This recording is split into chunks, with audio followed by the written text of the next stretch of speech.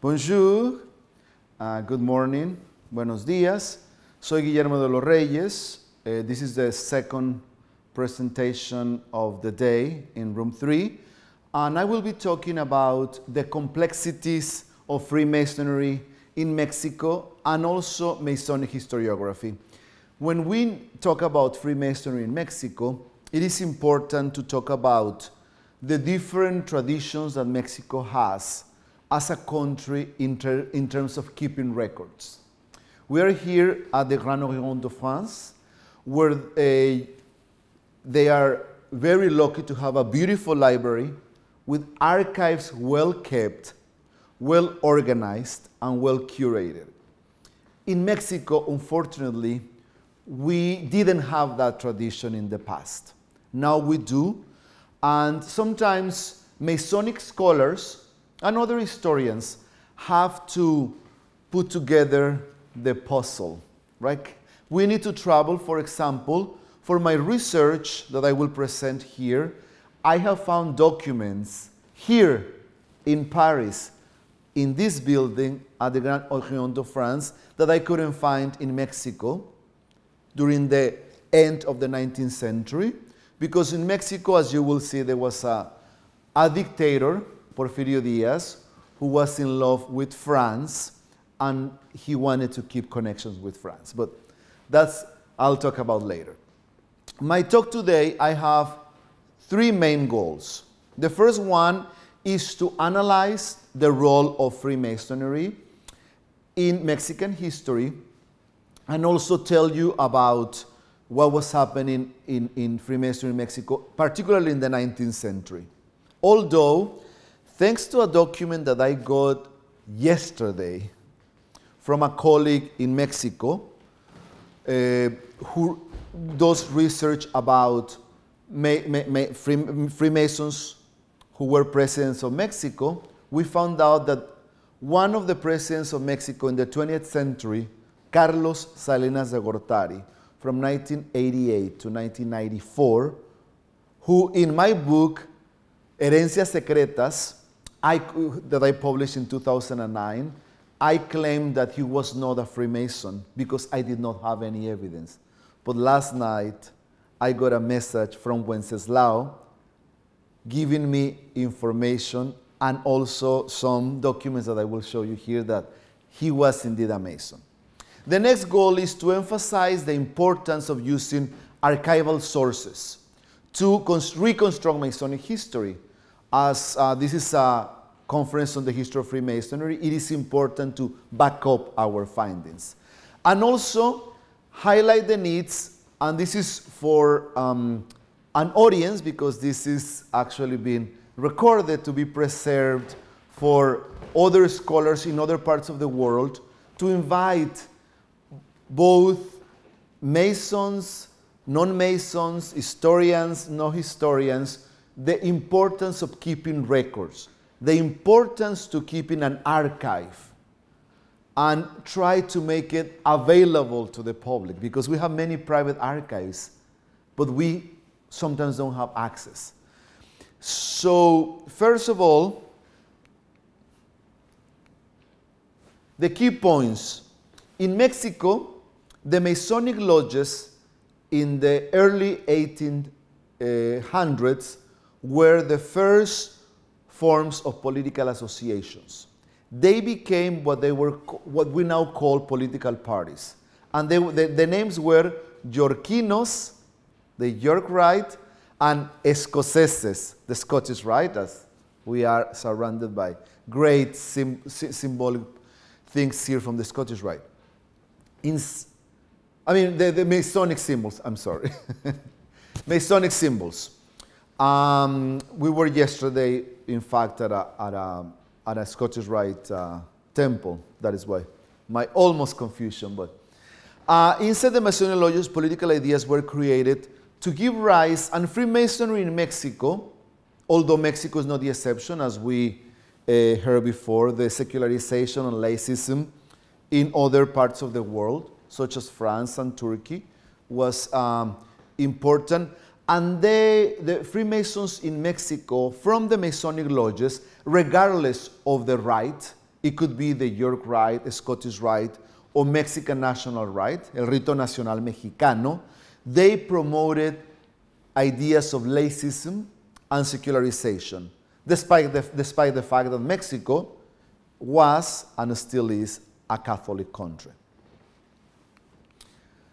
The framework to study Freemasonry in Mexico that I proposed, this is not, and I include some years, but it's important to know that these are not stages or phases of Freemasonry. This is more a framework, a methodology to study a historical period based on my findings. Other scholars can use it or not, but I don't want to be confused with stages of Freemasonry, because I don't like to study history in that regard. I'm more from the Jürgen Habermas perspective of history.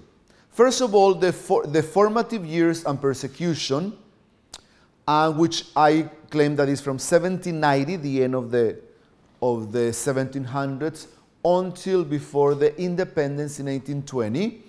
And in this period, we have the Inquisition looking around, trying to find Freemasons, as I will discuss in more depth later today. Then the political prominence of Freemasonry, secularization, and anti-clericalism. There was a big rivalry between the church, the institution of the Catholic Church, and the different Masonic lodges, as it was in fact a war, the so-called the War of Reforma, between the church and the state was represented by many Masonic lodges. Its lodges became political parties, as I mentioned before, and many of them were involved in the War of Reforma that was fighting for the secularization of the country. And we have here the Yorquinos and the Escoceses. Then we have the period of what I call the reign of Porfirio Diaz, or the Porfiriato. Porfirio Diaz was a dictator from 1876 till 1911. The Mexican Revolution started in 1910, but Porfirio Diaz decided, he was actually not overturned by the Mexican Revolution, he decided that Mexico was ready to be governed by itself or themselves, and he decided to come to Paris to be in the exile. And he was a Mason who got all his degrees in one day, the Scottish Rite degrees up to the 33rd degree, and he created something that was called La Gran Dieta Simbólica, or the Great Diet, to unify Freemasonry in Mexico. A very interesting situation that reflects the way in which he governed Mexico, because he created this so-called Pax Porfiriana, as the historians call it, in which Mexico, that was a country with a lot of wars and all that, became peaceful, although with a very hard political hand, and also with controlling everything, the Catholic Church, the Masonic lodges, with different, controlling all the political and economic scene by the dictator. Then we have the post-revolutionary period and the decline and transformation of Freemasonry that I will not discuss in depth before, with the exception of the situation with Carlos Salinas de Gortari, as I mentioned earlier. During the origins of Mexico, and here is my first hypothesis that I have, is that at the end of the 18th century, there were possibly, we don't have enough evidence to claim that there were Masonic lodges at the end of the 1700s. We don't have any evidence of any charts from neither any European country or the United States. However, we do have evidence that Freemasonry was present in Mexico, as has happened in other countries. For example, here in France, there was presence of Freemasons before Freemasonry was institutionalized in France. The same happened in Mexico. What is the evidence that we have? The Inquisition records. The first Inquisition trial was in 1785. Manuel Surals, a Mexican, and then we have a Frenchman and an Italian who were tried because they wanted to become Masons. And here we have people from Italy and France and Mexico. So we are represented here like back in 1785. Then from 1793 to 1794, we have Pedro Burdals and Juan Lausel, who were two Frenchmen. These are the names that appear in the Inquisition records. Perhaps they were Hispanicized, but these are the names Pedro Burdales and Juan Lausel, and they were Frenchmen according to the Inquisition records. And then in 1817, we have Fray Servando Teresa de Mier and Roman Cardeña. I will talk a little bit about Fray Servando Teresa de Mier, who was a friar, who was a Catholic, a very liberal Catholic, who was apparently, they claim that he was a Freemason because he wrote two very important documents in which he was talking about freedom of speech, freedom of religion, freedom of expression, as I mentioned before, and he always defended the ideas of the Freemasons. We don't have any evidence that he was a Freemason. To the Inquisition, he was a Freemason. We know that he was a member of the order of Caballeros Racionales, the Rational Knights, but we don't know that he was a Freemason. But his political thought was paramount for many of the Freemasons. And what I claim in a work that I'm doing right now is that the Mexican Enlightenment took place in the early 19th century with the ideas of Fray Servando Teresa de Mier, and also we have another character that I talk in another work, that is Fernández de Lizardi, who wrote several documents defending the Freemasons. And we know that he was not a Freemason. Although we see, and that is why it is important, in Mexico we don't talk much about the Enlightenment as a movement. We look at Europe as the place where the Enlightenment happened, and of course the origins were right at the epicenter was in this country. However, many of the ideas were brought and discussed in the Masonic lodges.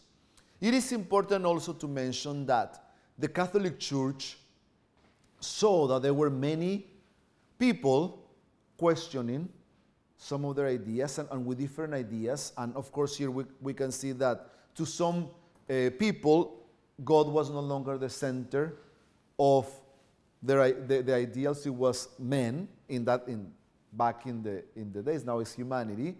And it is important to see that the ideas that were brought in the Masonic lodges also became part of the Mexican political thought, even if they were not Masons. One important aspect to think now is the question, and when was the first lodge, official lodge formed in Mexico?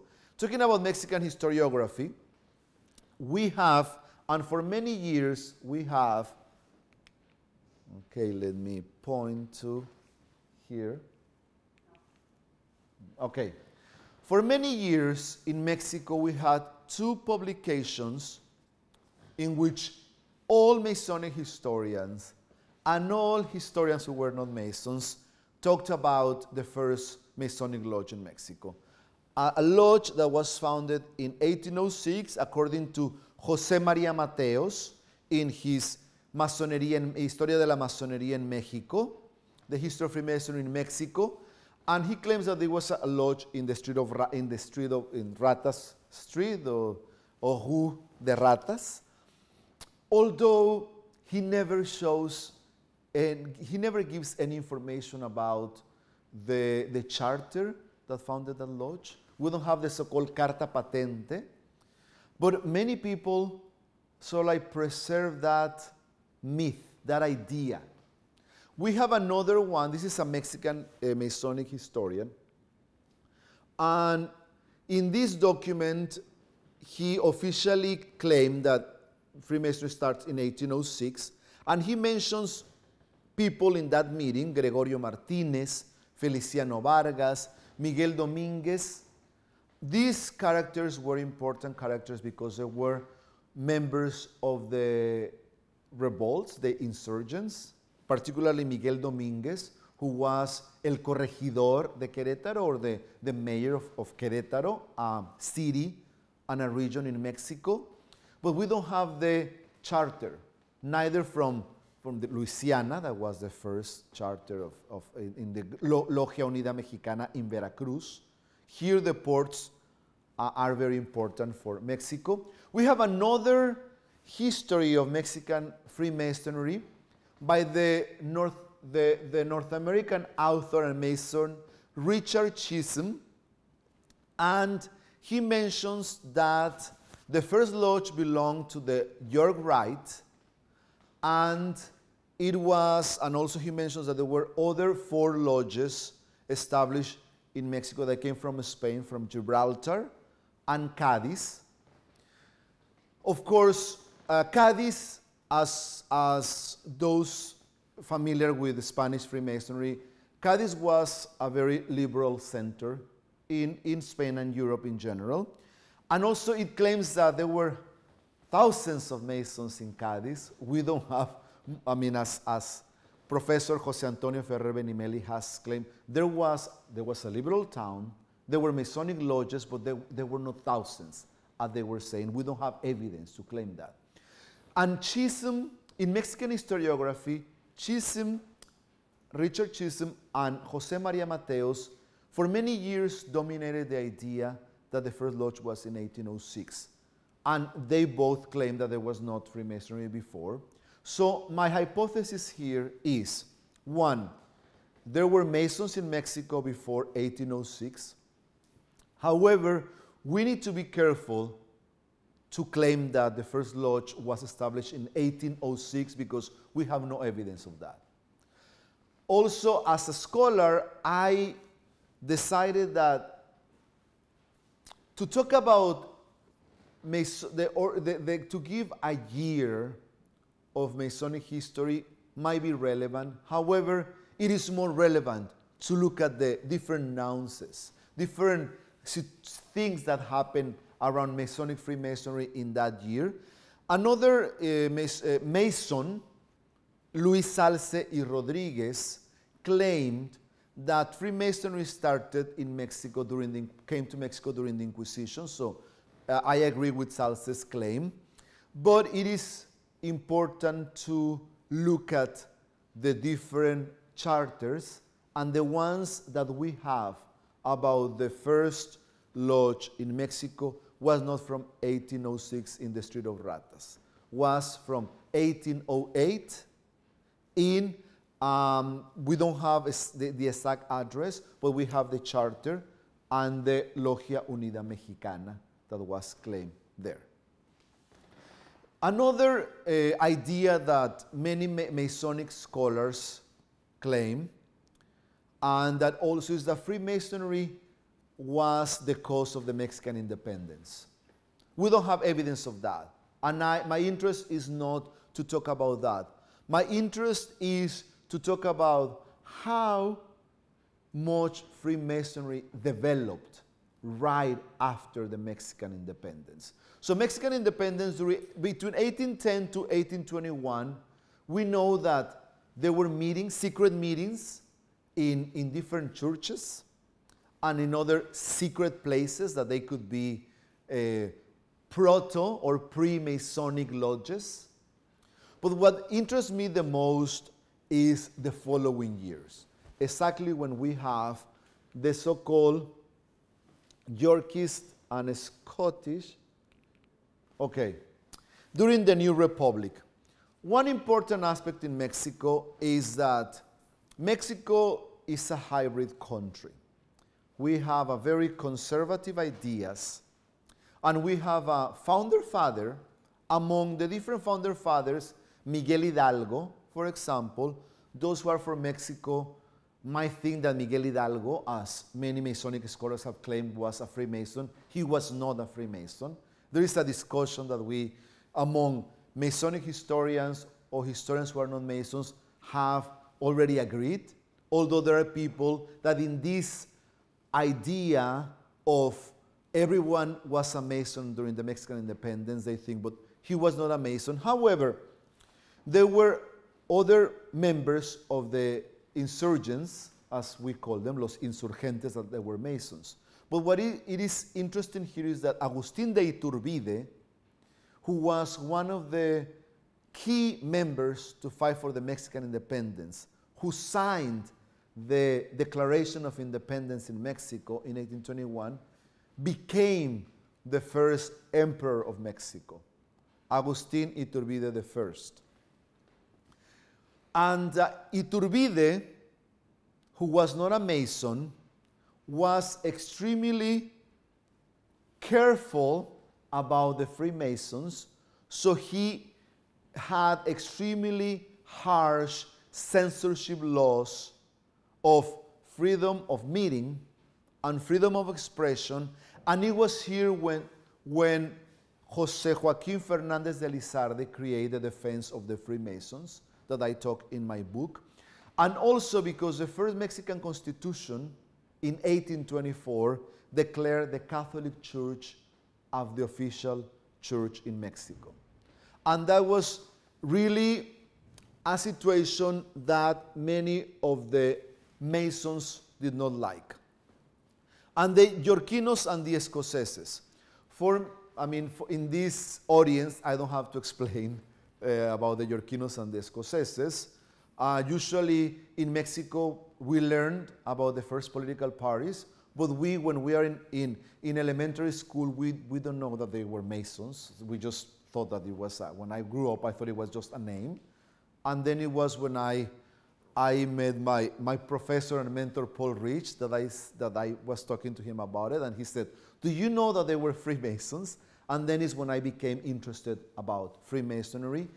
And the interesting part in Mexico, in the Yorquinos and the Escoceses, is that it's difficult to trace who were Yorquinos and who were Escoceses, because they were going from one group to the other. We have in the 1820s, 1821, all the way to the 1840s, people who were members of the Scottish political party going to the Yorkist political party, it depending on their political maneuvering. However, in general terms, in terms of political thought, los Escoceses were more on the conservative side, and they were the ones who, some members of the Spanish army were from the Escoceses, or former members of the army, and the Yorquinos were the more liberals, and also were the ones that were close to the first U.S. ambassador. He was not called ambassador, the first U.S. official in Mexico, who was Joel R. Poinsett. Joel Poinsett was a Mason initiated in the York Rite, and Joel Poinsett was instrumental for the first York lodges that came from Mexico. The charters of the first York lodges in Mexico came from Louisiana, New Orleans in particular, and also from Charleston in South Carolina. And they came through the port of Veracruz, and there was the Logia Unida Mexicana, and then they founded some of the lodges that we have then in Mexico City. Something very interesting that happened, something that I would like to make clear today is that Joel Poinsett, unlike many of the Masonic historians, so historians who were Masons who wrote, Joel Poinsett did not found the York Rite in Mexico.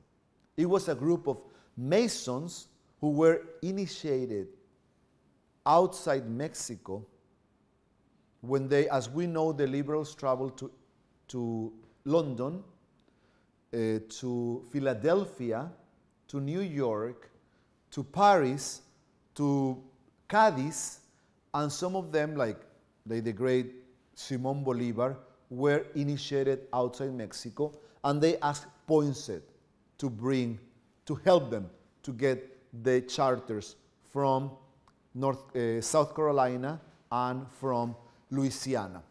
Also, something important to mention is that in 1825, because a group of Freemasons believed that Freemasonry was becoming very political in Mexico with the Yorquinos and the Escoceses, they founded in 1825 the Rito Nacional Mexicano. And the Rito Nacional Mexicano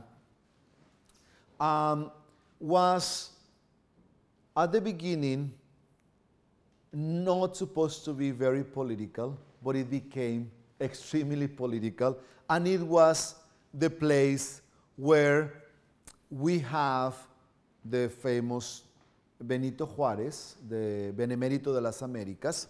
But going back a little bit before, in 1824 we have the first president of Mexico, Guadalupe Victoria, who was a member of the York Rite, who was a member of the Yorquinos. And then after Guadalupe Victoria came Vicente Guerrero, also a member of the Yorquinos. So we know that the liberals, the Yorquinos, were the strong political party. And during this period we have some of the, as I mentioned before, the lodges Liberty, Independence, Federation, and the Rito Nacional Mexicano in 1825. And these lodges were particularly created because a group of Mexican Masons wanted to establish Freemasonry in Mexico. So if we're going to talk about the golden years of Freemasonry in Mexico, we can go from the 1825 up to the 1857. During this time, there was what I call in my book brothers without brotherhood, because it was a war between Masons. There was a war between the Yorquinos and the Escoceses. Las guerras de los Yorquinos y de los Escoceses, the wars, in which we have that, starting with a very interesting character, Nicolás Bravo. We have a candidate to be a president and a candidate to be a vice president. We have a tradition for many years in which the vice president created a complot, a coup d'etat against the president. And usually they were Masons. They were all Masons. So there was this big brotherhood or brothers without brotherhood. It's interesting to see, and it even happened all the way to the first, the first president in the 20th century after Porfirio Díaz, Francisco y Madero, who was a Mason, and Victoriano Huerta, also who was another Mason, organized a coup d'etat, and they killed Francisco Madero the same way that happens during this time. Nicolás Bravo was president of Mexico from 1842 to 1843. He was leader of the Scottish Rite, supported Emperor Iturbide.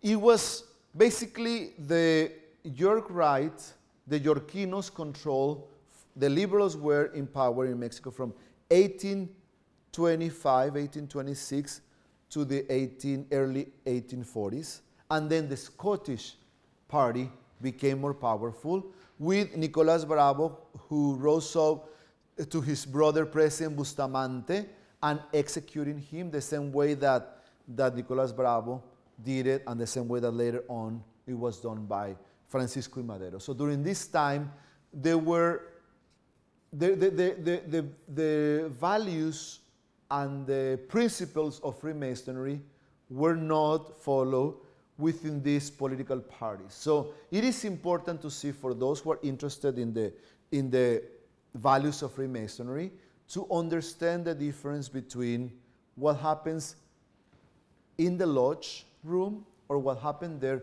and also how these groups became pure political parties. They were, we need to separate, they were called Yorquinos and Escoceses, but it's important to see that the principles, the objectives at the end were different. The Yorquinos were a political party. They were not a Masonic lodge. And the Escoceses were not, they had nothing to do with the right. They became political parties. Although they were Masons all over, but it is important to do that because the same way that we are very careful to claim that the French Revolution was not led by all the Masons, or the Mexican independence or the U.S. independence was not led by Masons, it is important to mention that the Yorquinos and the Escoceses were not two Masonic lodges or two Masonic rites at the moment. They were named after and inspired from, but they were no longer Masonic groups. It is important to mention that. I already mentioned the persecuting of the Masons with the defensa de los francmasones, the triunfo de los francmasones, the segunda defensa de los francmasones. I will not stop on that because I already mentioned it, but it is important to mention that they were writers. They were prominent intellectuals in Mexico who were not Masons, who wrote in favor of the Masons. Also, here we have some of the different important characters that I mentioned before, Fray Servando and Lizardi. What I call the Masonic Renaissance. Benito Juarez, who we have here with his Masonic apron and attire, he was the first indigenous president in Mexico. And he was from the south of Mexico. He was not from Mexico City, he was from Oaxaca. And he is arguably the most respected Mason in Mexico. And Benito Juarez, he was extremely liberal. He was pivotal in the pivotal participant for the second Mexican Constitution, the second liberal Constitution, which was in 1857. He was also a leader in the War of Reforma. And the War of Reforma was the separation between the church and the state. So if we're going to talk about the father of secularization, the father of laicism, we can talk about Benito Juarez.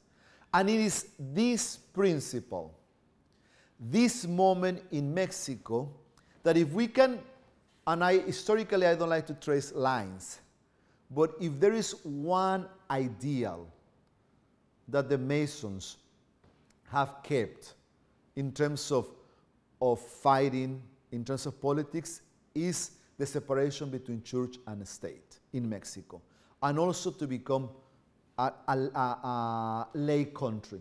Laicism is extremely important. The Mexican Constitution in 1857 was supposed to have the Catholic Church and the only religion, but they forgot about that detail. So in the Constitution of Mexico of 1857, we already have separation between the church and the state. And in the War of Reforma, the church, the clergy in Mexico lost all their properties, all their powers. They were not protection, ecclesiastical protection. El fuero eclesiástico disappeared. And they were extremely violent and bloody wars in Mexico during this period, and many of the Masons fought in favor of the secularization, led by Benito Juarez.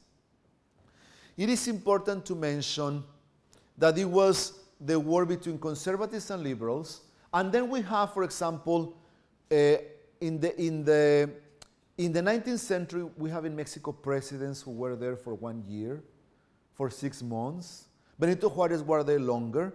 And it was then, in 1862, Mexico decided to not pay their debt to some European countries, such as the United Kingdom, France, and Spain. The United Kingdom and Spain decided to not pursue any, punishment to Mexico, but France decided with Napoleon the third, and then he named Maximilian as the first. I mean, there was a war between the French-Mexican War, the so-called Cinco de Mayo, that in the United States, where I live right now, they believe that for some reason Cinco de Mayo became so big in the United States that they believe that it's the Mexican independence. But it's not the Mexican independence. It was this war between Mexico and France that succeeded. But it's important to mention that this war was supported by the Mexican conservatives, because the Mexican conservatives asked Napoleon III to bring a French emperor of Mexico, Maximilian I, came to Mexico and was the emperor of Mexico between 1864 to 1880. And Maximilian was in the center. Maximilian, interesting, was also a Mason. And this is the Masonic legends that I don't have any evidence, but it was claimed that at the moment in which the Reformistas, that Juarez and his army were actually taking Mexico City and captured Maximiliano de Habsburgo, that many of the conservatives and even the liberals asked Juarez to forgive Maximiliano because he was a Mason. And in fact, there is the folklore of the lore of Mexican history says that Maximilian was doing some Masonic symbols because he did not want to be executed. But Juarez needed to think as a statesman, and he killed him. All of this is claim that I think is important to, and I do it in a different article that I wrote. Sometimes it is also important to study the folklore of Freemasonry to see what are the things that people believe that happened that did not happen, or that we don't have any evidence to claim. And Juarez died, and then this Porfirio Diaz, who was a young liberal, who was part of the rebellion of Tuxtepec in Oaxaca, who fought against Maximiliano and all that, he became the Mexican president from 1876 to 1880. And he was not supposed to be a dictator, but there was someone in between, Manuel González Aldama, from 1880 to 1884, that it was his compadre, his friend, and basically there is evidence that Porfirio Diaz was in power during that time. But then in 1884, Porfirio Diaz decided to create to become a dictator. And Porfirio Diaz, his Pax Porfiriana, as I mentioned before, historians call also the politics of pan y palo, bread and stick. He was extremely strong character. It was not the exception in Mexico. We had Rosas in Argentina, Getulio Vargas in Brazil. So it's the moment in which many of Mexico has strong hands, in Latin America. And Porfirio Diaz left, it was 33 years in power. But he was a Mason, and historically, for us who study Freemasonry, Porfirio Diaz created this confederación called the Gran Dieta Mexicana, in which he created peace among the Masons. The Yorquinos and the Escoceses no longer fought. The war ended. The war ended. Mexico had this Pax Porfiriana, and at the end, we had this character who made peace between the Scottish Rite, the York Rite, and the Rito Nacional Mexicano, all the way until the Mexican independence. Then Porfirio Diaz left power, and we have Francisco I. Madero, another Mason. He was not a 33rd degree Mason, he was a 18th degree Mason according to the Masonic documents that we have. And all the presidents of Mexico that I mentioned today we have proved that they were Freemasons. Other Masonic scholars, that is why we're talking about historiography, claim that all Mexican presidents were Masons, which is not true. And in fact, when I was in Alexandria, Virginia, at the George Washington Masonic Temple, we had a conference there several years ago. We took a tour around the building, a very interesting building. And when we arrived to what they call the president's room, they have pictures, paintings of many presidents around the world. And then they have Juarez, of course. They had Francisco y Madero. They had a president of the 20th century Mexico, Miguel Alemán. And then the tour guide, a Mason from that lodge, told, the Mexican Constitution says that in order to be a president of Mexico, you need to be a Mason. And it's not true. So there is the idea, there is the discourse that all Mexican presidents were Masons. And in fact, it is also has been published that, and many people tell you that. And sometimes when you go and give a talk to certain audiences, you need to tell them, no, this is not true. We cannot talk about this. We cannot claim this because we don't have evidence. In the case of Madero, we do. And also in the case of Victoriano Huerta, the following president who assassinated Madero in what is called the 12 Days of Tragedy in 1913. And Francisco y Madero was very important because he was able to fight to avoid the re-election in the Mexican presidency. So since this period, Mexican presidents cannot be re-elected. In the past, re-election created a conflict. And also, the Constitution of 1917 is the second constitution that reaffirmed the secularization of Mexico.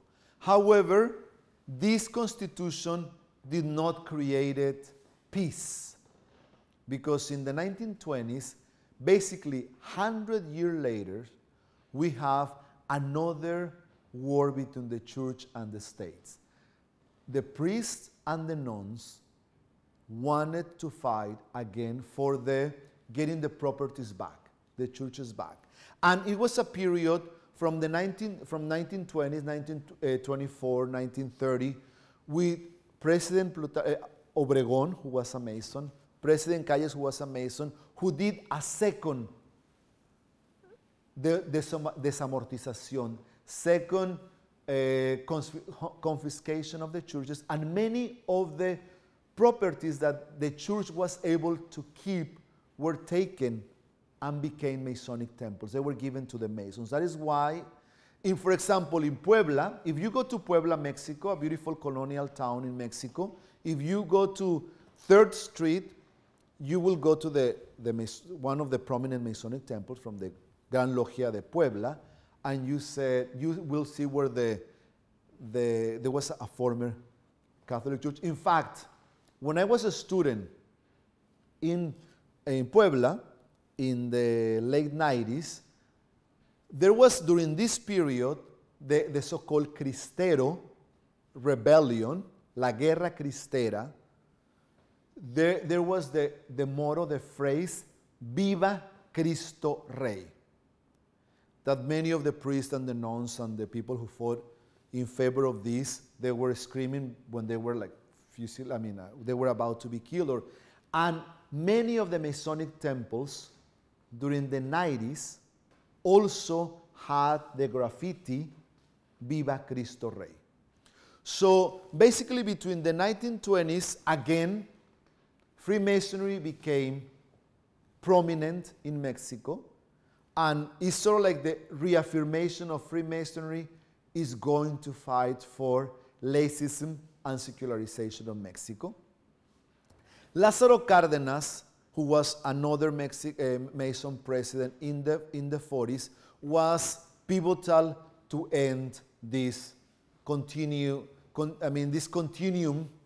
with wars between the church and the state, and he created this another piece on what happened with Lázaro Cárdenas, who was a president who nationalized the Mexican oil company, who nationalized the electric company in Mexico. He also did something similar to what Porfirio Diaz did, so like create this unity among Freemasons. And he was so popular among the Masons that he created some lodges that they were named after him when he was alive. In fact, some historians claim that there was a new Masonic rite in Mexico, El Rito Cardenista, which is not true, but there were so many lodges, and what Lázaro Cárdenas tried to do, he wanted the people from the countryside. He opened Masonic lodges in the countryside, in small towns. They were not successful, but that is why they were thinking that it was a Cardenista rite. Finally, what is important just to conclude, according to my research, from Cárdenas, who was president all the way to the 1940s, it was a tradition for the Mexican presidents to go to the Gran Logia Valle de Mexico, that is in Mexico City.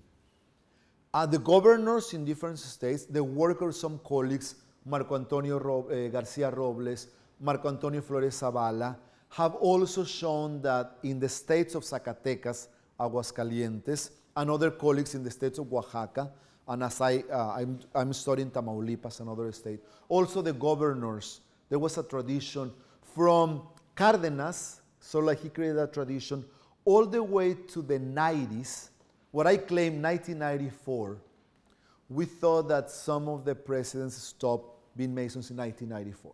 And it was a tradition, but it was more as a symbolic tradition.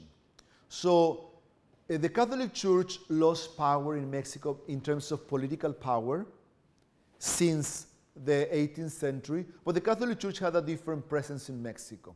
It was a gender situation. Women will go to church and men will go to the lodge.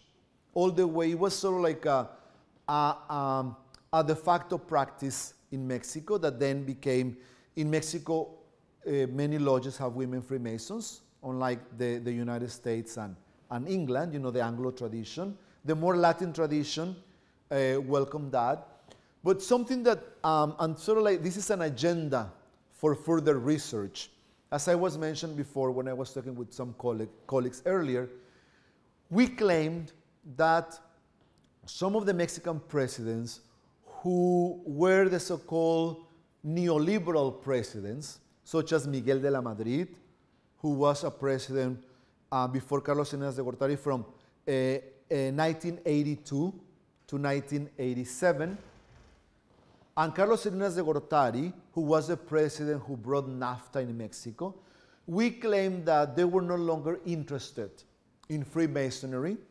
However, we didn't think that they grew up and they were starting their political careers during the period in which Freemasonry was still a figure, a powerful figure in the political arena. So a colleague of mine sent me, it's too bad that you cannot see it later, but I will show it to you, and I hope that in the PowerPoint, in the video can be seen. Here we have the application letter, or la carta, the solicitud to be a Freemason by Carlos Salinas de Gortari, who was a president of Mexico from 1988 to 1994. Something very interesting that probably here in France is not something that you would say, okay, that's normal. But in the United States, where I live, where I do most of my research, they ask, do you believe in God? And they answer, no, I believe in men as the center of the universe. Why? The Masonic National Rite, perhaps when it was founded in 1824, wanted to fight for secularization, and probably they were between these liberal ideas. But it was during the Cárdenas period, in the 1940s, and I mean a little bit before, during the Cristero War, I correct myself, to the late 1920s, in which the Rito Nacional Mexicano, instead of making a promise or like el juramento in front of the Bible or any other religious book, they used the Mexican Constitution. And this anti-clericalism, atheism in Mexico continued and evolved during the Cárdenas regime and all the way to this is from 1966.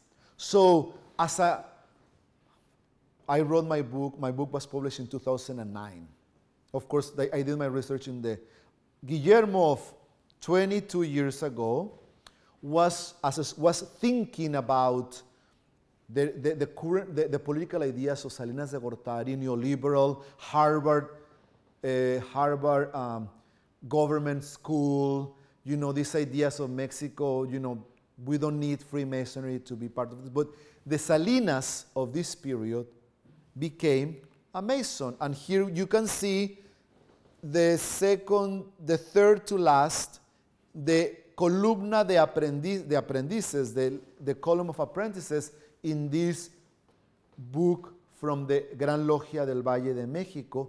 His name is there. So he did not only, ask to be a Mason, he was accepted and initiated. So I wanted to close with this because it is the puzzle that we need to put together. And as historians, as scholars, we need to correct ourselves when it's necessary. And I would like to thank Wenceslao for sending me yesterday this document. And now I need to do the same about the previous president, Miguel de la Madrid, who I also could not find any evidence. But also, now I need to justify myself. When you go to the Masonic archives, sometimes they don't let you see everything. So that is why I ask to those who have private archives, those who are curators of Masonic archives, please let historians use the archives, because that way we can reconstruct the history of Freemasonry in Mexico or in Turkey or in France or in Italy, and that way we can all work together to answer some of the questions that we have. And merci beaucoup. Thank you.